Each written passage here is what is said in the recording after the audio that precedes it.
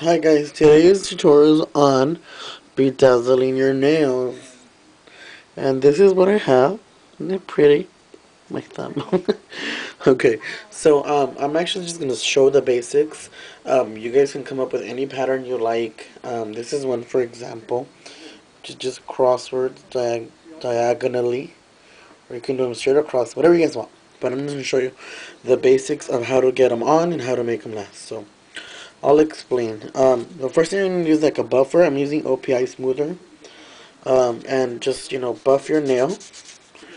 Just like that. I'm trying to get it on here. Just buff your nail like this. Not so much, but just a little so it's a little scratch. Let me buff it really quick. Just buff it, get it a little scratch, see? Wipe it down, whatever you want to do. Now you're going to choose whatever rhinestones you want. A lot of people are going to ask where I got this. I actually got these at like a little swap meet, and as you can see, look, I'm kind of almost out of some of them, but this one's kind of hard to open when I push it, like it bounces around, so I kind of lost a couple of those. This one is just, I hate when my camera unfocuses. It's just silver. So, yeah, file your nail, like I said. Now, um, just open up whatever color you want. I'm just going to use these. I'm going to use the silver ones, and I'm going to use the bigger sized ones so you guys can see. And also you're going to need nail glue. Super glue works, but I just kind of recommend working in nail glue. And you can tap a little drop on anything, any surface. I'm just going to drop it like on here. So I'm going to drop a little drop right there on my little plate thingy. Close that up. Make sure you guys close that, because if not, it'll be horrible. So just take your little tweezers like so and just pull out one little bead. See, I have a bead. Now get the little bead within your little tweezers. See, just like this. Now you guys are, trying to get it to focus. Yeah, well, you guys don't know what side is the shiny side. So all you're going to do is dip it into your little glue, just like that. And then take your little thing and just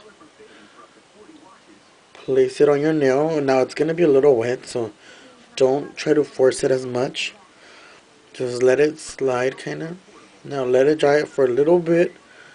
Then you want to push it just a tad bit. Like I want it to be on my nail, like on the what is it called? The little free edge of my nail. Just let it sit there. Then I'm gonna take another one, and sometimes they might be glued spreading out. So I'm gonna take that same one, lay it on there, and move it towards where that one was, right next to it. And there you go. See, and just place it on there. And if I want to move it, just move it around. See how it's there? Super, super simple. Now I'm going to let that dry for a little bit, and then I'll be back to show you guys what I do next to make them last. Okay, now that my nail's dried, oh, I swear to guys, I'm sorry that it doesn't focus as well. But now that my nail's dry, you can either leave it like that, but I've noticed that if I leave it like this without nothing on top, it's gonna just kind of fall. Like, they'll tend to fall. Like these, I did it earlier today and they fell, but because I did not add a top coat of nail polish. Now nail polish, like a clear one, it's just gonna be clear. So what I do is I let my nail dry, then I take a top coat. I'm using Start to Finish by OPI. Came in my OPI kit. I don't know if this clear one is sold, but I know they have a top coat. So just open up that nail polish, and I actually like OPI, guys. I want to go get the Alice in Wonderland, but they didn't have it anymore. The Mad as a Hatter. Just take your nail and just make sure it's dry though. Then apply a simple top coat just like that. Now that you've done that, it's gonna just set, let it dry, and that's it. That's all you need to do. Now, like I said, this video is the basics of just how to get it on there.